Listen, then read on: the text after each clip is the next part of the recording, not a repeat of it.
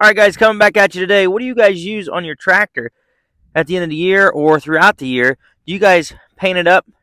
Any things that are dinged up on your attachments or on your bucket? Let me know what you use. Let me show you here. First and foremost, obviously, you're going to see the bucket here.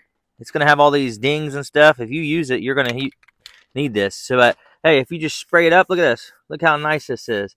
You do a little touch-up paint every now and then. I mean, it don't have to be perfect. You see what I'm talking about. You spray this up just a little bit here, and it's almost like brand new. I do this throughout the year, a little bit at the end of the year, and boom, that's what it looks like. Obviously, do the whole thing, and you'll be good to go. Hey, don't forget to let me know what you guys use if you do touch up your equipment with that paint.